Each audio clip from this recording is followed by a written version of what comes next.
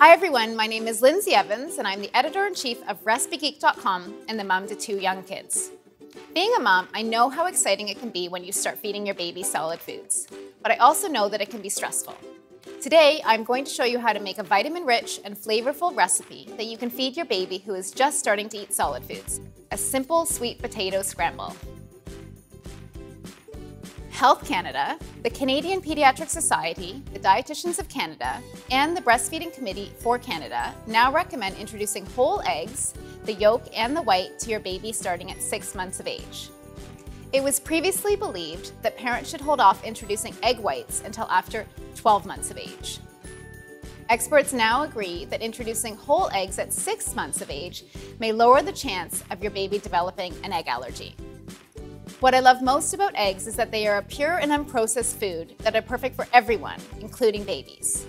With 6 grams of the highest quality protein and 14 essential vitamins and nutrients, eggs are a practical way to add an iron-rich and wholesome food to your baby's diet.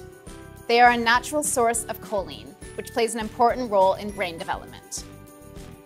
So are you ready to get started? All we need to make this healthy and delicious recipe for your baby is 1 egg and 1 sweet potato.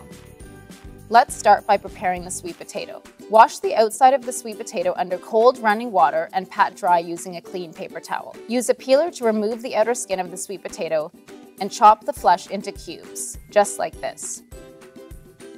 Fill a large pot with water and boil the sweet potato cubes until very tender. Drain, then mash until pureed. Next, we are going to crack an egg into a bowl and whisk it until it's light and fluffy.